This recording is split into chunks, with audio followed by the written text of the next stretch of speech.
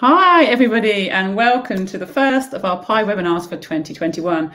Delighted to have so many of you with us. Do keep telling us where you're tuning in from on the chat bar, and I am delighted to introduce my panel today.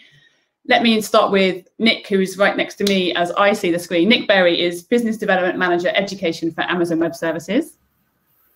Next to him, I have Andrew Field, who is e-learning manager at Cambridge International. We have Joe Stroud, who's Head of Online Learning at UCL. And last but not least, Jerry Morrison, who is Director of Sales and Accounts for Catalyst IT Europe. So thanks for joining again. We are going to be talking about cloud-based learning systems and online education. I don't really know what better topic to kick off the year because everyone is continuing to stay online, pivot, and work out how to deliver the best experience for students while delivering a seamless service. And also, of course, keeping the lecturers, the teachers front and center of all this evolution. So I'll just give you a few housekeeping tips and then we'll crack on. We have polls. We have two polls at the bottom of your screen. Do vote on those as we go and we'll have a look at those. And we also have a question function. So you can ask a question or you can copy somebody else's question and just vote for theirs. So if somebody asks exactly what you'd like to our panel, just vote for that question. That will go up the hierarchy and we'll be looking at those questions shortly. First of all, let's kick off. Joey, I'd like to come to you first.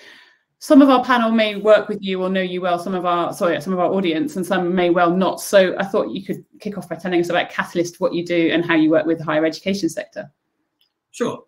So Catalyst IT is a global organization and we're built upon the furthering or the delivery of open source based solutions. We've been around for 22 years, founded in New Zealand, and in typical Kiwi fashion, as we've grown across the world, we've beachheaded ourselves into Australia, the UK and Europe, and most recently Canada.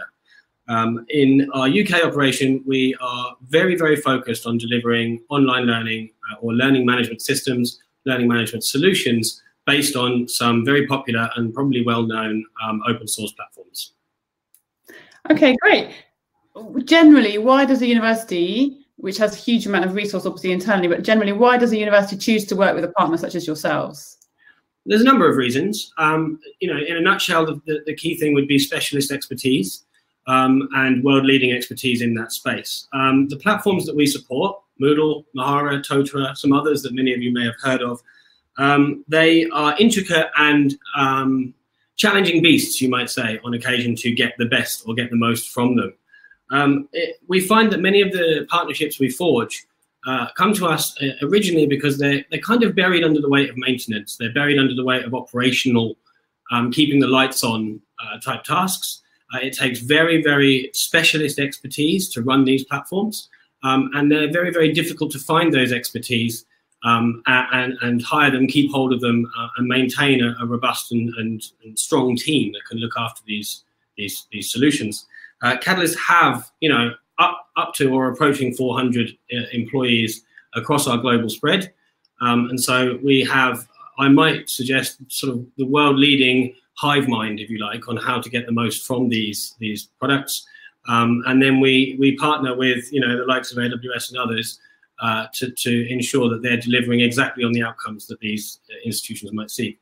One key thing to bear in mind is that if you forge a strong partnership like this, hopefully the institution can get on with delivering on those learning outcomes and those learning initiatives, whilst somebody like Catalyst takes care of general maintenance management and upkeep. And are you also able to suggest ideas then in terms of being nimble but seeing what other institutions are doing? Do you find that you can help advise as well as maintain and support? Yeah, absolutely. You know, we have a fleet of consultants, I might say, across everything to do with e-learning. So if you have technical challenges, you have you know, requirements to innovate that you need input on, we would have solutions ourselves. We can also compare and contrast on how our other partners may have solved similar problems. And I might suggest that it's very rare that a very unique problem is presented to us. In most cases, others have had the similar challenge or pain previously, and we have probably delivered a solution that may be fit for purpose in almost cookie cutter sense. But our expertise and our consultants are also they kind of cross that line also into the pedagogy and the learning space. So we have a number of consultants on our team who are able to help you get the most from the platform or from the product, not just how to, maybe integrate it, build upon it, develop upon it, but also how to apply it most effectively to your use case, to your requirements. Okay, Joe, I'm going to come to you here because I can see you nodding along.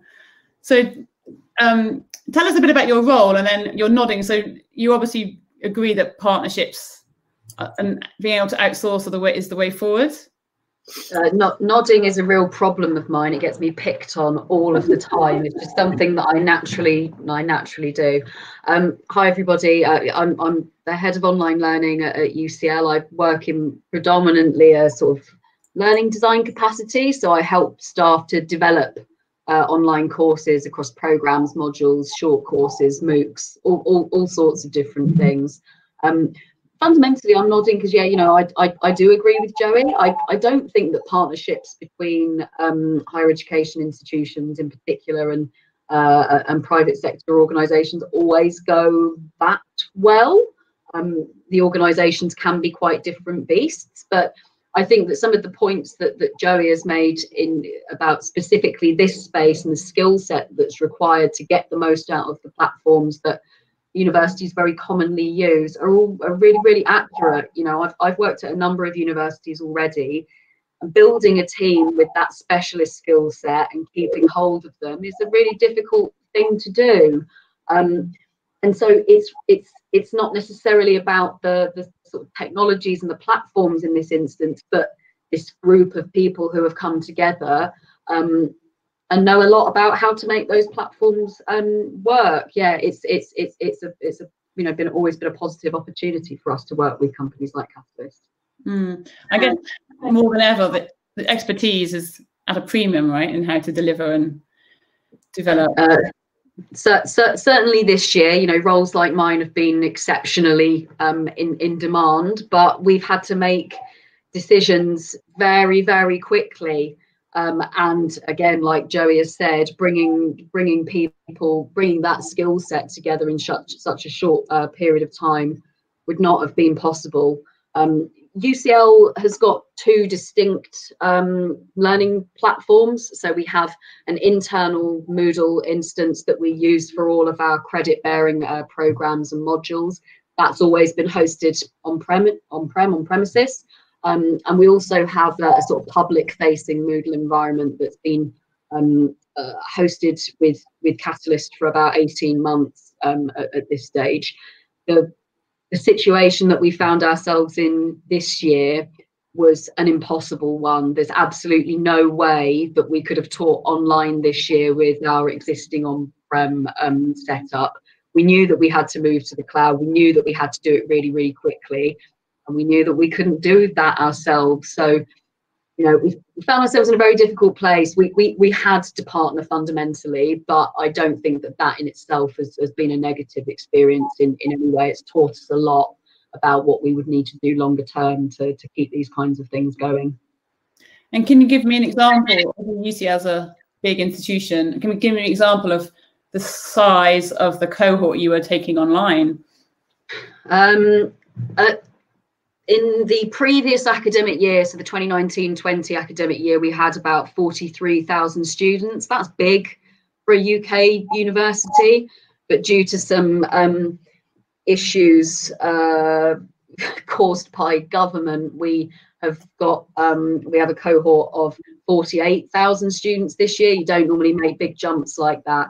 48,000 students is a very, very large UK university, and I think Joey will correct me if I'm wrong, but I think we've now got the UK's largest Moodle instance, like bigger than the OU's, which was unthinkable to me. When I heard that in a meeting about 3 or 4 months ago, I said, are you sure? I'm told that is correct. So it's quite a big deal. And just to perspective, last year that site was receiving roughly sort of 700,000 page views a day, and since COVID, since the new semester, new year, is 1.5 million page views per day. So it's 100% increase overnight, and you could not do that without ultimately moving to the cloud. Wow. And another quick question, Joe, and then we'll let somebody else speak too. But why did you decide to move with Catalyst? I mean, it's a big decision, right? Who you work with. Just wondering what made you decide. We've got these two different platforms. We have a pre-existing relationship with Catalyst.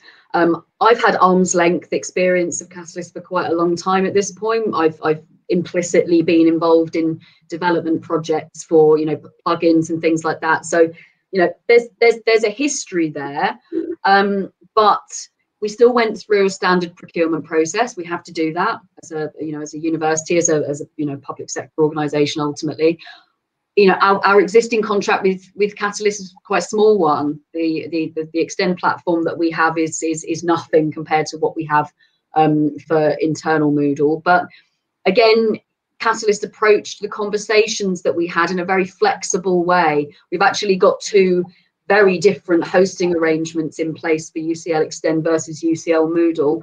But they listened to what it is that we needed to get out of the situation. And I think we're very flexible in meeting those requirements. And, you know, even though we're currently signed up to work together for a set period of time, I don't think that they were, you know, trying to not necessarily trap, but, you know, keep us working with them for a really long time. It was about solving the problem that was in front of us, and I think we really appreciated that. Okay, great. Joey, that actually makes me think. Sorry, did you hear that weird noise? Cloud hosting, I'm going to bring Nick in to talk about cloud hosting, but from your perspective, working with the unis closely, has this been a big move in the last 12 months, or were institutions thinking about going into the cloud anyway? There's always an interesting line that nobody makes a decision unless there's a pain to solve. And I'd say that we do experience that in the higher ed space. Some things can move very slow.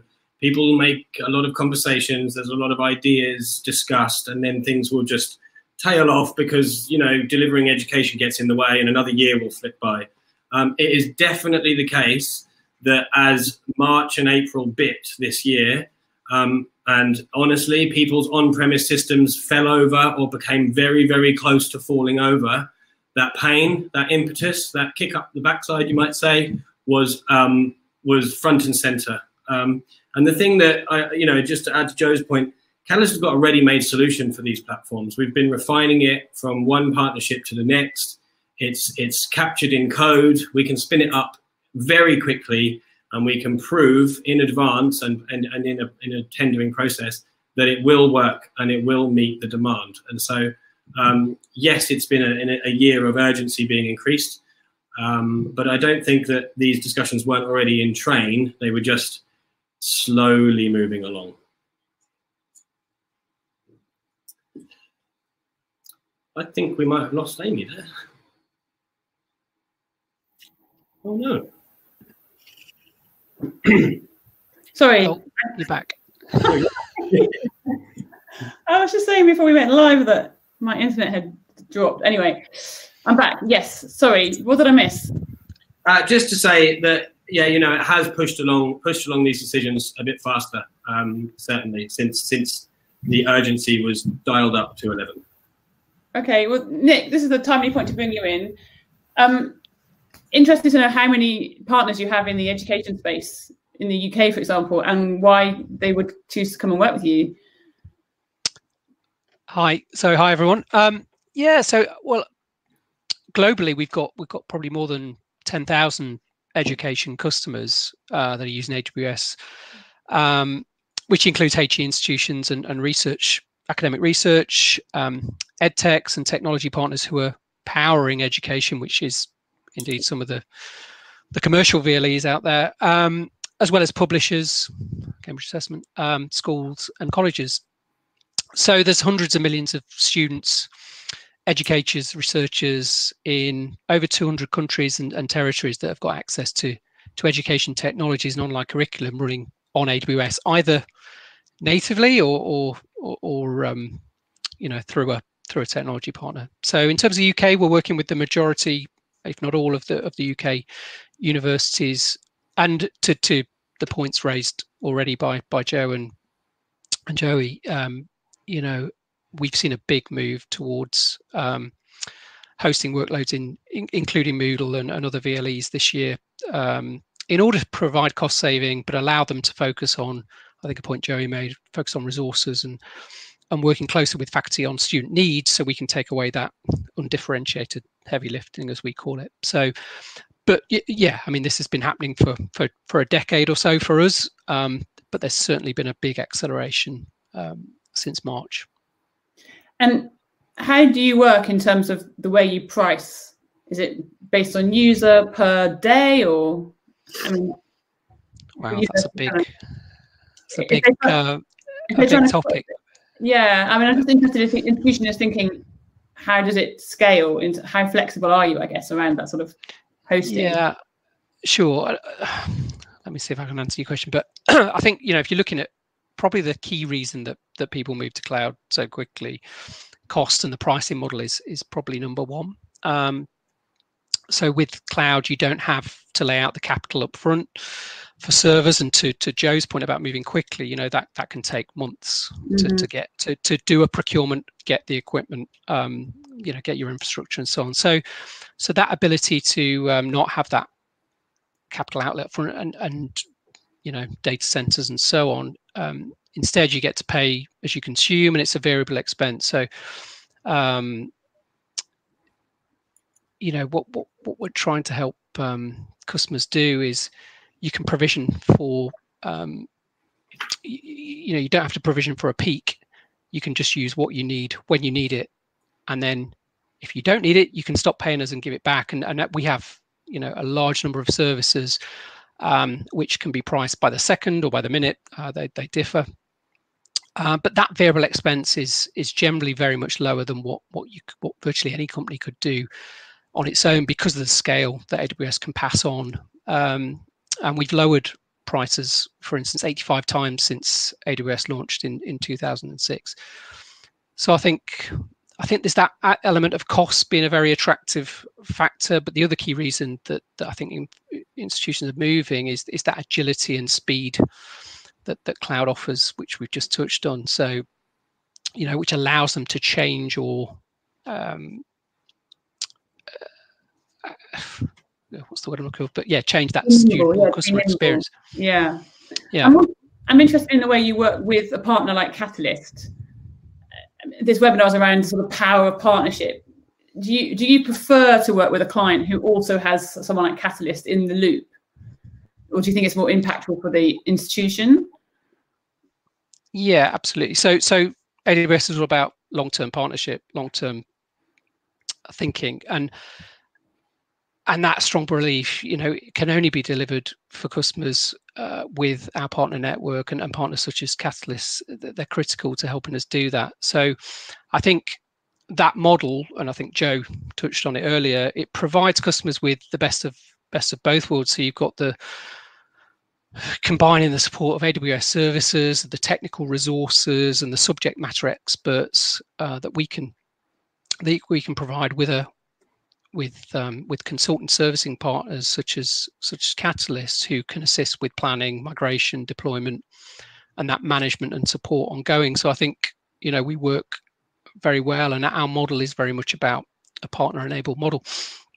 And as I say, that's consulting partners just Catalyst, but also with those technology partners that we want to power education through and ensure that their platforms and their systems are moving forward and innovating at the fastest possible tick. So yeah, we've got tens of thousands of partners globally, and that creates a really large dynamic community. And I think that helps. You know, you've got pretty much use cases for everything, as I think Joey touched on. So we can share that knowledge, and there's that collaboration and feedback between customers where we can help them see the art of the possible and talk to people who've already done that work.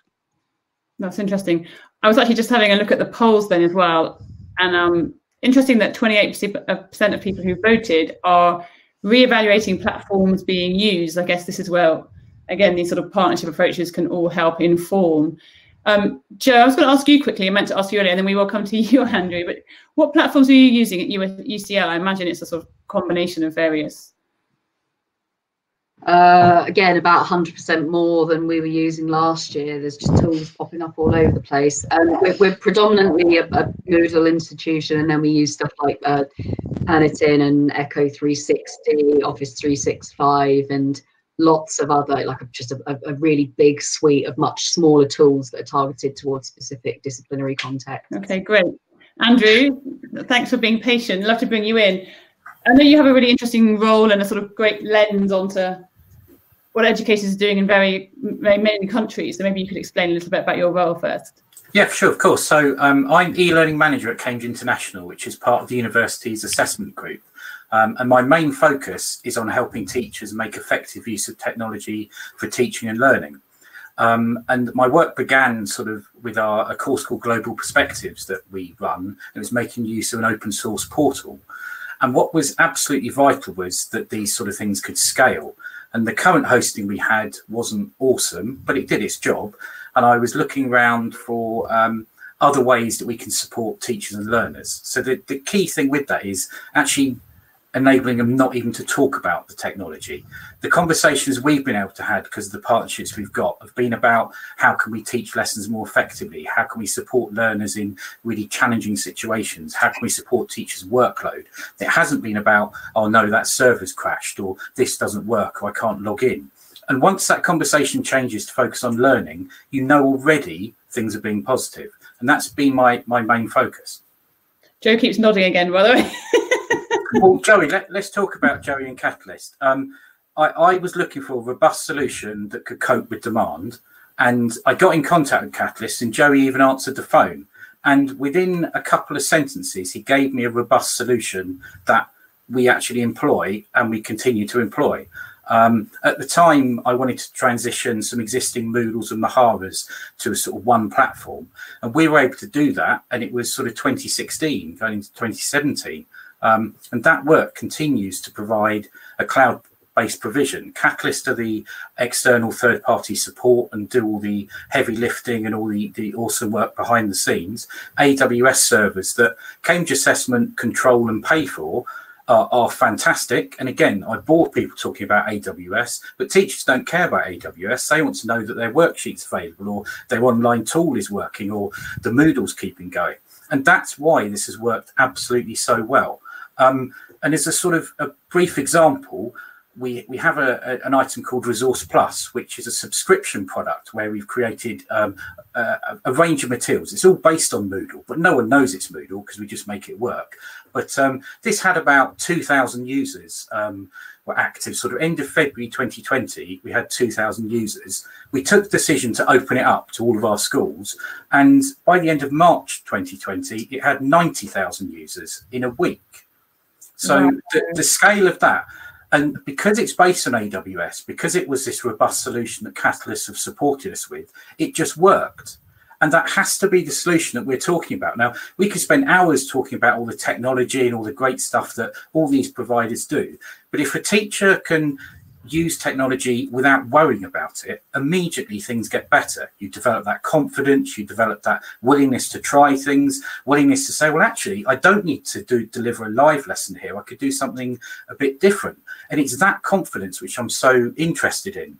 And sort of colleagues get fed up with me saying this, but every single teacher needs to ask, well, what difference has it really made? Where's the value in that technology? And it isn't about actually live lessons or being told to do remote instruction. It's about supporting teacher learners in the very best way at this difficult time. And if they can rely on a Moodle site or a Mahara site, and to be honest, most teachers around the world end up calling it Moodle as sort of almost like a swear word, because they go, oh, that Moodle's crashed again, or something's gone wrong.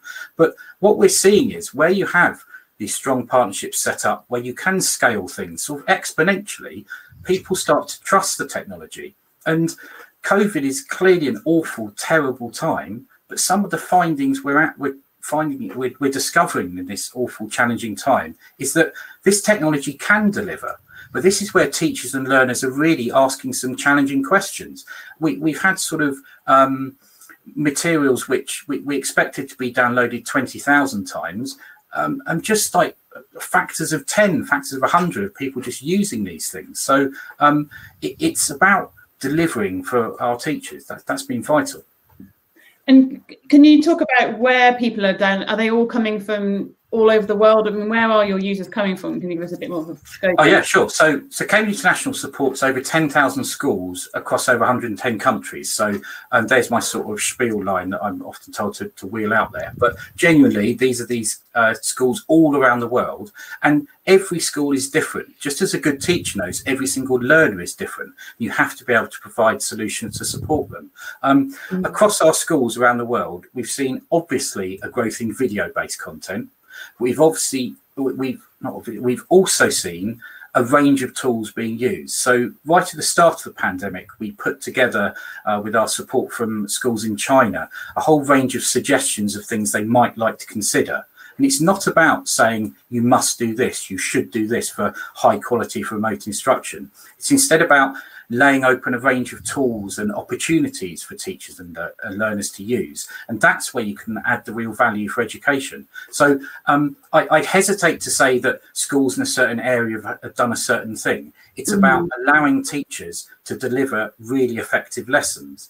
And a great lesson is one that engages learners at the start. You've got an activity where learners get busy. There's then a reflection activity. You then have another activity to get learners engaged and enjoying their learning. And then you reflect again at the end to see what everyone's learned and what progress has been made.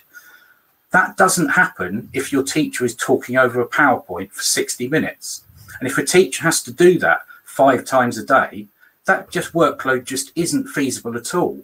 And what we can do is help teachers to be more confident, to maybe record a little starter activity that gets played to the learner whenever that's good for the learner to use. And engaging in sort of project-based activities that can be asynchronous, you do it any time you like. And it allows learners to make the best use of this technology. So it's not about substituting what previously went on maybe in a more traditional classroom. It's about doing things differently in spite of everything that's going on. And just a little question, which is going to be hard, and this is a curveball, so I didn't tell you I would ask you this, but I'm just interested. Andrew, you have a scope on schools all over the world. Joe, you're coming from a higher education institution background.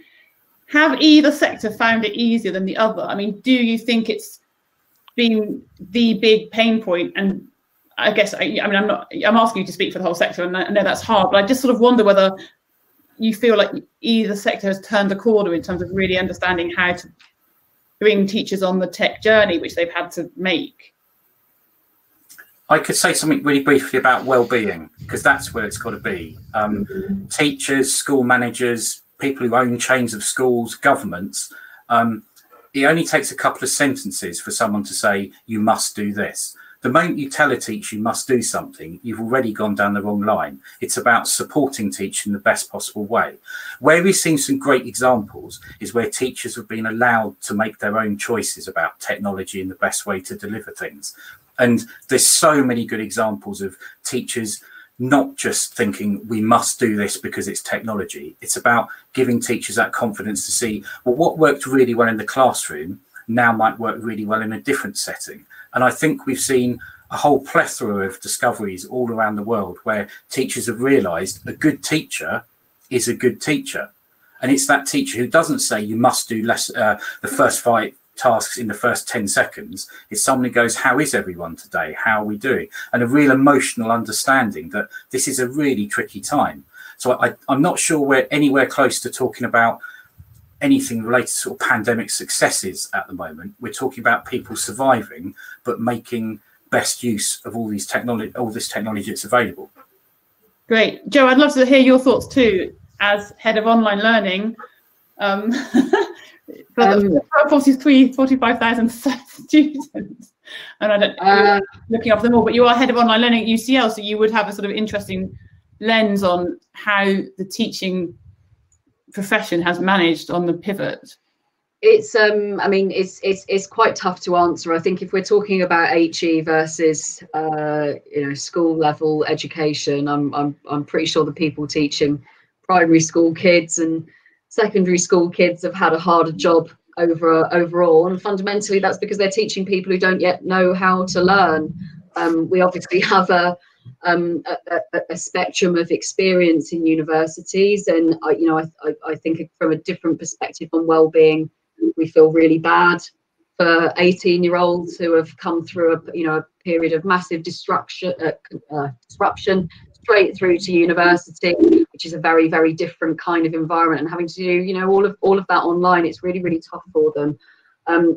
In terms of how our staff have coped, the community at UCL is extremely diverse. It is exceptionally capable, and staff have put an extraordinary amount of effort into making things work this year. I think Andy makes some really, really good points. A lot of our staff have absolutely been surviving through it, but we've had others who have thrived as well, and in disciplines that wouldn't previously have even considered offering their courses fully online. There have been many members of staff in that pot who have come back to me and said, you know what, I'm going to do things quite differently in future, because bits of this I'm not keen on, and bits of it have worked for me in a way that I couldn't really have imagined. And I think that although UCL will continue to be a university that is quite focused on its on-campus provision, we will do a lot more genuinely blended learning in future. I think we will have a portfolio of fully online programs that grows far more quickly than it would have done if we didn't have the pandemic. But even those courses that remain formally on campus will blend a lot better. I think we will probably see specific teaching methods translated to online delivery more quickly as well. Lots of people have got their eye on lectures and very large group teaching. Anything that's really didactic, why do we need to gather hundreds of people in the same place to do that?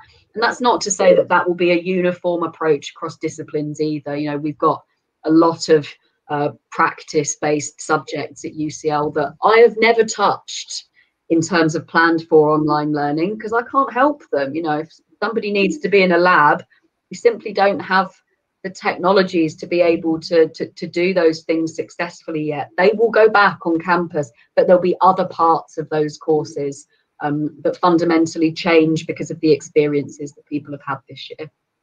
And the level of data tracking, I agree with you. I think everyone's thinking that some sort of hybrid is here to stay, but also the sort of power of the data around how people interact online. Yeah, definitely. Again, it's always something that we've been thinking about in this quite slow way prior to this year. It's collecting data and interpreting it is obviously quite a contentious issue in the university environment, and it is one that we will take a little bit of a step back from, to think about how we can use that data successfully, but also sensitively and ethically.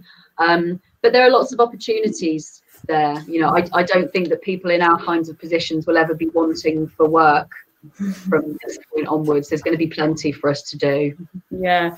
Joey, and just to say the thing about data and tracking and privacy, it's about tracking use, not tracking users. And that's so important, because we need to have upfront discussions about use and whose data is being stored and everything like that. And those discussions have also been driven forward now. And we can talk about how many users we've had and the great impact and power that's had, but it's not about tracking individuals.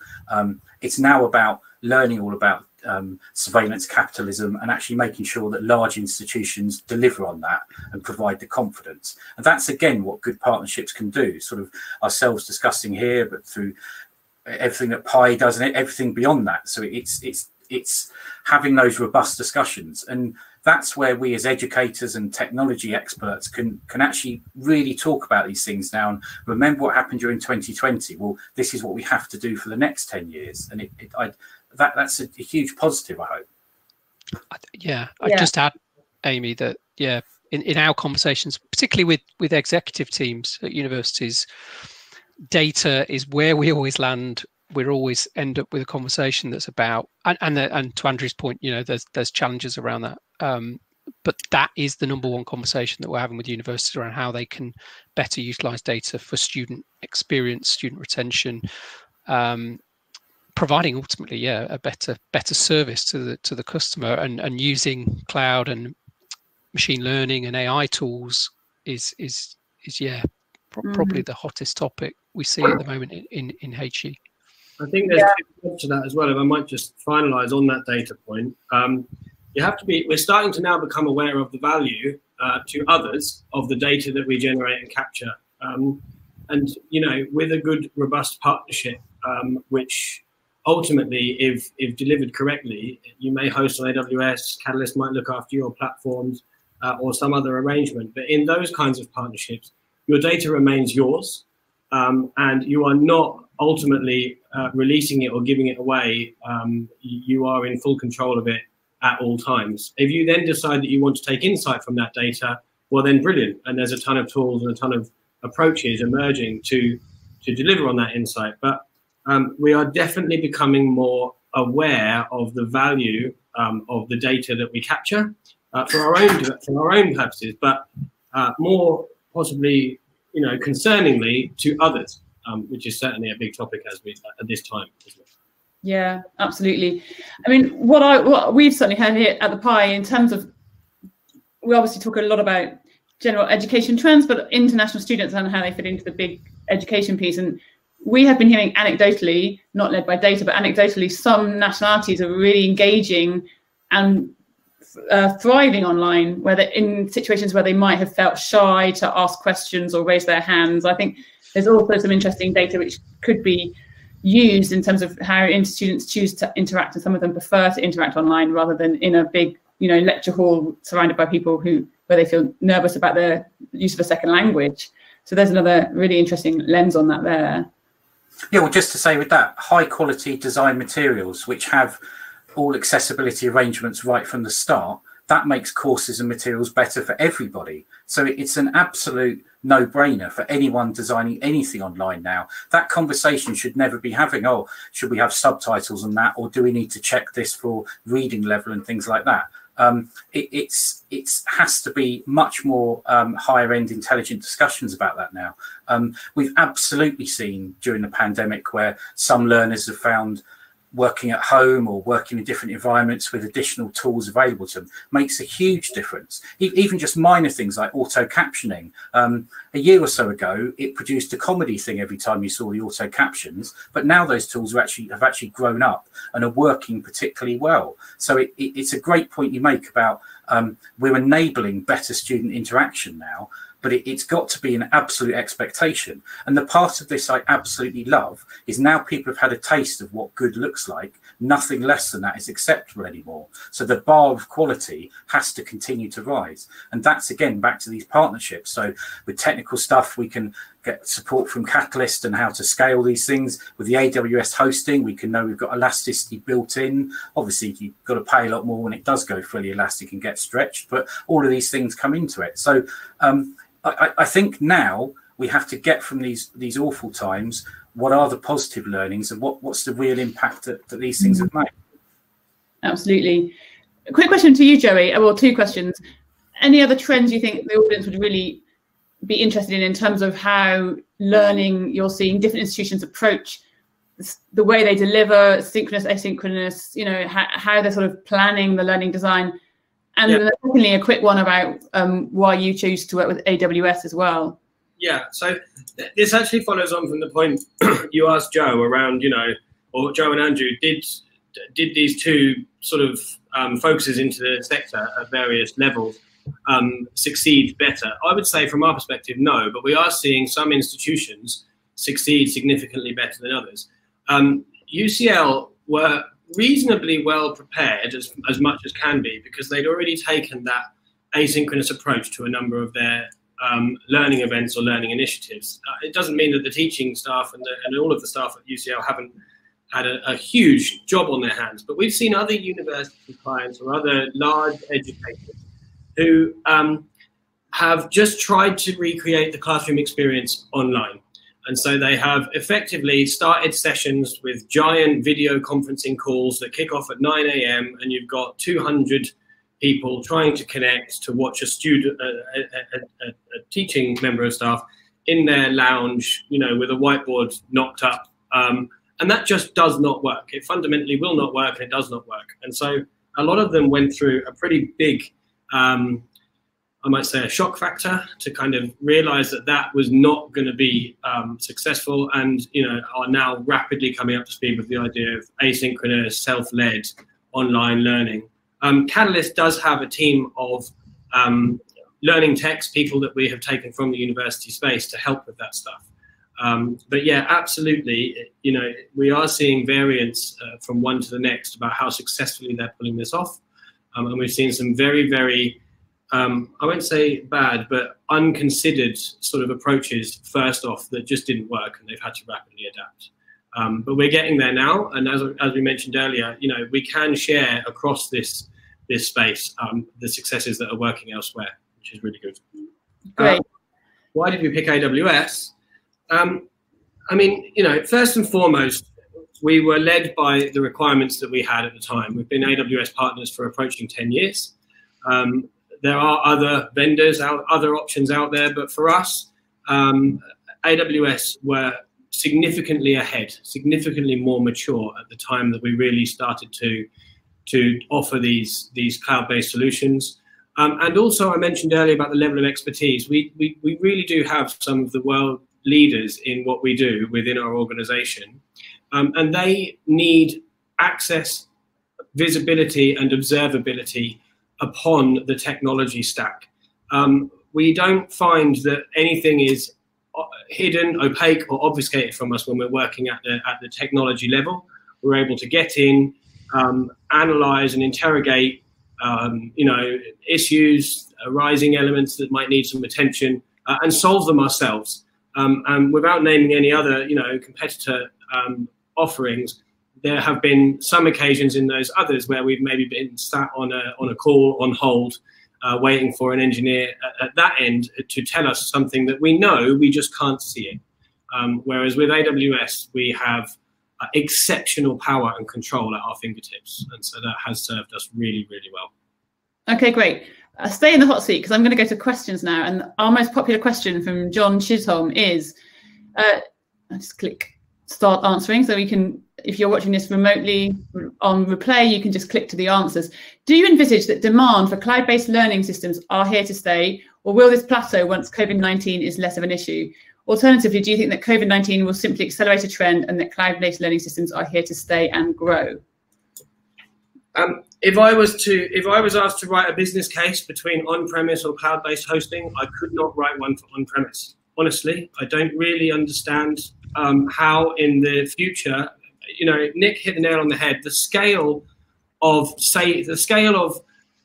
technology that they are ultimately procuring and the scale of services that they have set up means that those savings can be passed on exceptionally well to the users of the AWS products and services.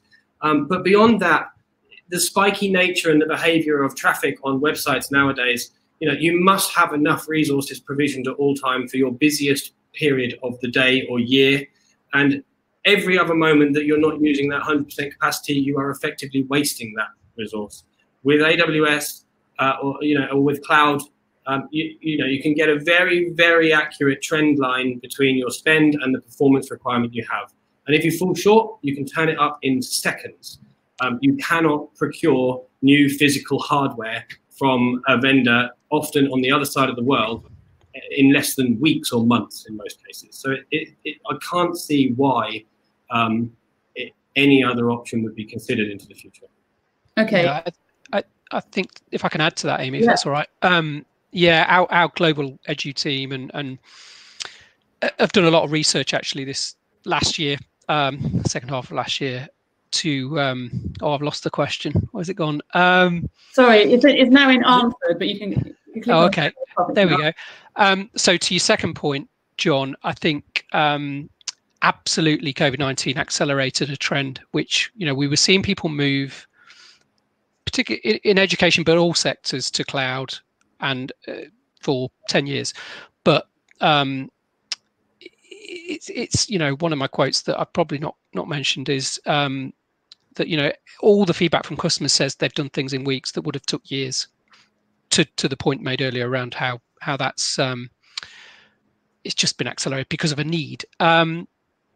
all the research we've done, and we've got a report that I can share if Emmy's okay with that, an ebook that we've done around sort of the new model of learning and cloud, says that, yeah, this is here to stay. We don't envisage the world going back to exactly what it was. We believe that, you know, cloud-based learning systems and remote learning and online learning will be an integral part of whatever the new normal looks like as we hopefully come out of this in the coming months. So yeah, and we like I say, we've got some research that we can share and an ebook that you can have a look at. And I just have seen a question pop in at the bottom, but I'm going to ask it from Chris Bunyan. He's like, is there provision for smaller independent companies with smaller budgets, or do you deal exclusively with larger organisations? And I'm aware that UCL and Cambridge International are large, but if there was a smaller operation who wanted to move cloud-based, what would you say to them?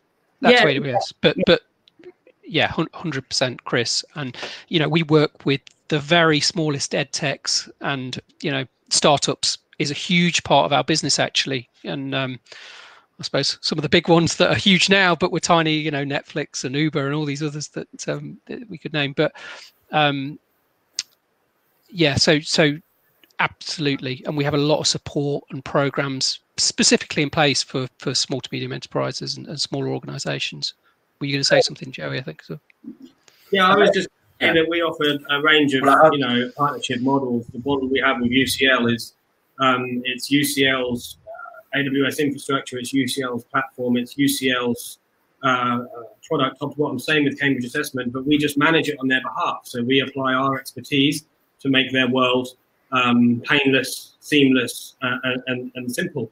We run our own AWS cluster that if you are smaller and you don't require, you know, a fully dedicated private and privately owned cloud account, then you can host with Catalyst on AWS still. All the benefits of scalable, rapidly, scalable solution, but in a much simpler and much cheaper, I might say, model. Great. Yeah, and I was just going to add really quickly, with things like Moodle, that's the beauty of open source as well. You go on Moodle's website, you use the Moodle cloud to try things out, to see, because it allows you to prove your great ideas. It's quite often you've got some teachers or lecturers who've got a brilliant idea, but it's difficult to articulate even. A bit odd I said that word wrong, never mind. What you do with these things is you actually build it, you develop the thing and you show, look, here's what it actually is. Because so often people go, oh, well, I can't see how that would work. Well, you click your fingers and you show them how it would work. And then you talk to people like Joey and others to say, well, we have a need for this number of users at the moment, but what do we do when it scales? And it allows you to have those robust discussions, not about technology and failing, talking about teaching and learning and scalability and maintenance and how we can make these things happen. So cloud, well, it's not even a discussion to have. Cloud is the way to do it because it allows people to scale whatever's going on in the world. Good. I am going to do one more. We've got a few interesting questions around learning design too, but one more. There's a few more questions about cloud, so I'm just going to ask one which has got a few votes, which is, are there any downsides to cloud hosting in terms of privacy? And then there was another question below that, which is essentially saying is, what about corporate failure? So I guess, are there any downsides? The first answer I would give is that there's a lot of myth and misconception and misunderstanding about, what the cloud is. It's become a term that is rather woolly and vague in many cases. The simple answer is no, I don't believe there is. We would suggest that if you're not following strong safety, security, and good practice principles, you are significantly at risk when you're putting your data anywhere. But when you work with a cloud provider like AWS and a solid partner like Catalyst, who have all of the security certifications in place that demonstrate best practices being applied, then it is absolutely as robust and secure, if not significantly more so than ultimately having a server in your cupboard or a server under your stairs that potentially humans can get to. Just to put this in perspective, no engineer at AWS is able to see into the machines that we are running on our behalf in what's called a virtual private cloud. There is no engineer who can walk into a data center and get to any of the data that we are storing. It's just not possible. The only people who are able to see, access, and ultimately interact with the machines and the servers and the data that we have there are us. And I've got another question just about the biggest risk, I guess, for an institution is sort of cybersecurity and being hacked, right? I mean, and I've heard a few rumours around institutions not being able to access some of the learning resources which are on-prem. I mean, which option is more cyber secure? Is it? This is a very interesting question. The biggest attack vector is the human component of your operation. The biggest risk angle always is that a human accidentally conveys a password or gives up some kind of access or goes rogue. The systems themselves and the encryptions that are in place from end to end, from the user's browser to the servers and back again, are unbreakable. And they are, you know, to be honest, basic internet sort of standards these days. Everything that you would expect is in place to protect against those hiccups or accidents that may be delivered by a human, two-factor authentication, all of these kind of elements that ensure that even if a person accidentally gives up useful information to maybe reset a password, they're still unable to access those accounts because we've got, you know, robust two-factor authentications in place. Okay, good. Thank you. Let's move on to some of these interesting questions around the learning design as well. Which one do I pick? Well, I guess the most popular is, how should institutions help their teaching staff navigate the journey to online teacher? Andy, you did say some important things, I think, around emotional support of teachers and allowing them to experiment. Yeah, so with that, it's about being confident to allow teachers to do things differently, but also helping those teachers who are most worried. So things like paired teaching, where you might have traditionally taught 30 students in a classroom with one teacher. Get your teachers together, support each other, have your teacher champions, just as you would in a traditional school where you've got someone who's enthusiastic about something they want to deliver. Do the same with digital. So run larger sessions with 3 classes together and 3 teachers and support each other. And always the most reticent teacher, the teacher who thinks they've got the least to offer for technology, has the absolute most to offer, because they're always the teacher who say, so what? I'll appear enthusiastic and go, oh, how amazing this cloud-based learning, and you do all this stuff, all these amazing tools. And someone says, so what? It just makes you stop and go, well, actually, it does make a real difference because of these ideas, these ways of making materials more accessible, these ways of allowing people to access it when they need it, not when you tell them they need it. So it's about well-being and support, and it's about allowing teachers to fail with the technology, because you start thinking about these things. Well, what do I do if my video doesn't quite work? And it's not a disaster. The learners are there to support and help.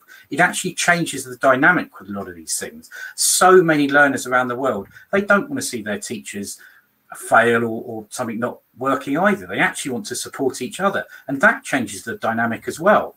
Just one of the brief things, sort of some of the things we've done loads of. Traditionally, we often have meetings in rooms with a few people joining us over video. What we now get is everyone over video, and that levels the playing field. And similar with lessons.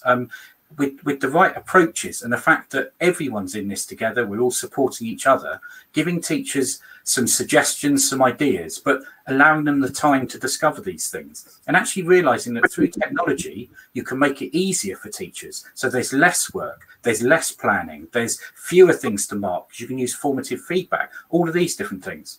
That's what I'd say. Great. Joe, what would you say? Sorry, can you... sorry, yeah. I think those are all excellent points. I think in specific reference to the pandemic, I think one of the most important thing that we did for our staff is we gave them agency. We had, you know, a really strong staff development offering available quite early on, because we had, as an institution, been decisive about what it is that we were going to do. But that program enabled people to meet, you know, a baseline for what it is that they needed to do in quite a short space of time. And beyond that, we enabled them to go in the direction that they wanted to. Again, an institution like UCL that is very multidisciplinary, no central resource is ever going to be able to teach everybody everywhere how it is that they need to approach their subject.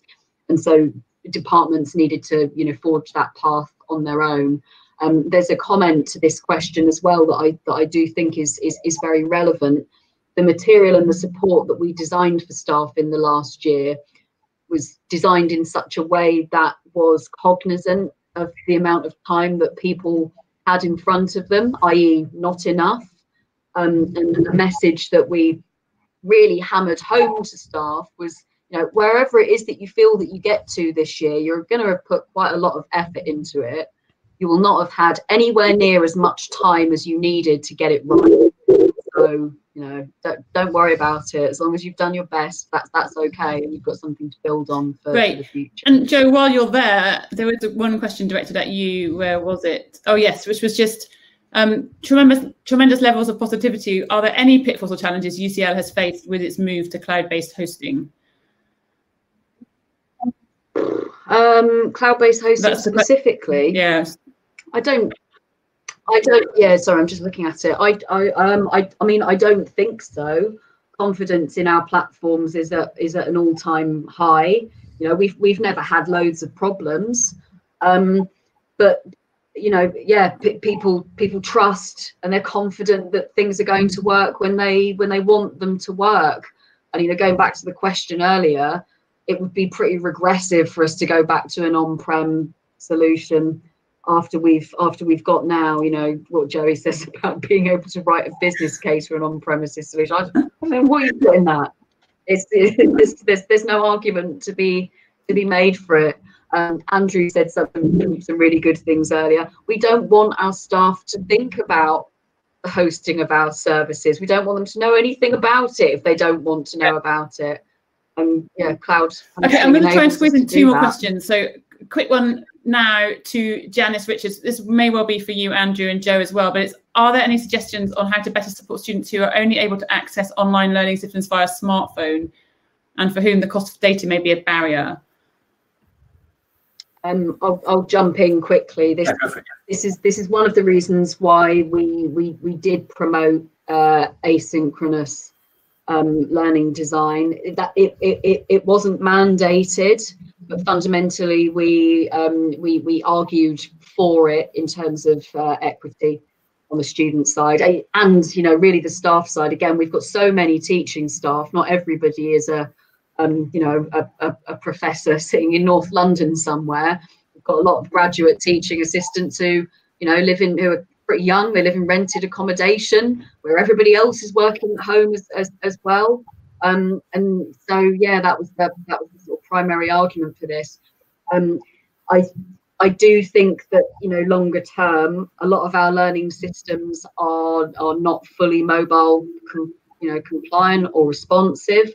And it was something that we will have to look at quite carefully. But when you plan to design an online course, you think very, very carefully about the audience that it is for during the design phase. To attract quite an international cohort, that very much affects. Okay, thanks. Andrew, anything quick for you? Well, that's exactly it, really. That's covered it perfectly. It's essentially you have to design for that. You have to design simple to access materials, which make sense, don't take a huge amount of bandwidth or data. What we are seeing is governments around the world actually finding ways. So I had a fantastic example of a school in Mumbai, whose school just bought all the teachers extra data because all they had was smartphones. They then designed all these great courses and just not through planning, but actually as the outcome was all of their materials were mobile first immediately. And that makes these things so much more effective. It's about allowing every learner. There's so many devices, so many different connections around the world. And that's precisely what we've all been talking about. It's what can we do to help everyone to the best possible way? I've got one crazy example just from my previous institution, actually. We worked on a particular educational project in West Africa where somebody managed to get Google to provide internet connectivity with a balloon. Don't ask me how it worked, but it was incredible, extraordinarily innovative. I don't know if they still do things like that. It was really costly as well, wasn't it? Inflation. Oh, I'd love to wrap it up on that joke. I was going to, however, let everyone try and have a final word answering Terry's question, which is, what do you think the new normal will be once the pandemic is over in terms of classroom and self-study time? So just a couple of brief thoughts from everybody on what is the new normal going to look like. I can't believe I said the new normal, but anyway, who would like to go first? Nick? Oh, wow. Like I said, I think putting an AWS lens on it, I think for us it's about, this has made a step forward for all of us. Everyone's had to pivot and react. I think the exciting thing for us is this has allowed everything to carry on. I think the exciting thing from our side is that is all the things you can do once you've sort of gone on that cloud journey, terrible term, but all the really exciting stuff follows that first move. And what we're seeing with UCL and many others is that they're starting to make those other more exciting changes and services that using things like AI and ML. So that's I don't know if that answers the question. Yeah, that does. Thank you, Andrew. Well, briefly, we can't waste time talking about the new normal. It's now, so let's get on with it. What can we do? And people like Terry, if it's the Terry I think it is asked the question, get on with things and deliver these things. So it's about making best endeavours, doing the best we can, and that's the way we can make a difference. Great. Joey, I'm going to come to you. Sorry, but Joey, I think you've already answered this yourself. So Joey, final thoughts from you. Yeah, I mean, as Andrew said, the new normal is now. It's not going to go back. I think that when we think about learning, or the learning, lifelong learning is key, but the heavy learning phase at the beginning of many of our lives is not just about absorbing information as subject. There are a lot of other connections, social and almost freedoms that you seek and that you take on, new challenges, new experiences. So I hope that we go back out and we mix, and that we carry on with all of that side of things. But ultimately, these platforms and these technologies need to just plug in kind of ergonomically, kind of comfortably to that world, enabling us to keep making connections as humans, but effectively take on board knowledge and information and learning, as it were. Great, thank you. Well, thank you so much, everyone. I have really enjoyed it, and I actually am feeling quite positive. As someone said, it's sort of very uplifting ideas on how we can move forward and learn from what has been a difficult period for everyone I know. And well done to all the teachers who've kept up with it all, and for you guys for inspiring them too. Thank you so much for joining us, and we'll see you at the next webinar soon. Take care. Thank you.